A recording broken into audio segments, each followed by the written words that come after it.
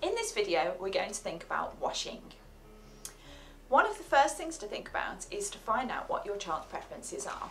Perhaps it might be to have a shower or a bath. If you know what your child's preferences are and if you have the availability to decide, your child is likely to feel more relaxed simply by knowing that they can tolerate, for example, a shower better than a bath. Before your child has their bath or their shower, try and pre-prepare them with some of our deep pressure activities. Have a look at our leaflets and videos on different sorts of deep pressure or proprioceptive activities that you might be able to use prior to showering or bathing.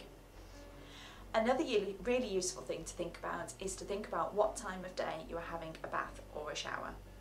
Think about when the child is calm and feels more able to tolerate the different sensory sensations. In terms of the actual act of washing, some children find it very difficult to sequence being able to wash all the different parts of their body.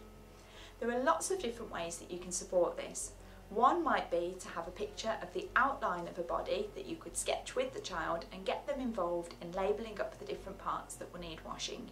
You could stick this up in the shower or on the wall in the bathroom to help to prompt them. For an older child, you might use a visual or written out sequence, giving the child step-by-step instructions of all the different parts of their body they need to wash. For a younger child, you might want to have some fun by using something like head, shoulders, knees and toes to help them to think about working all the way down their body to wash the different body parts. Have a think about what sorts of smells or textures you're using in the shower to help the child tolerate this. For example, think about whether they're better at tolerating a sponge or a flannel or a washing poof, or whether they prefer a hard or a soft soap or one with more or less scent to it.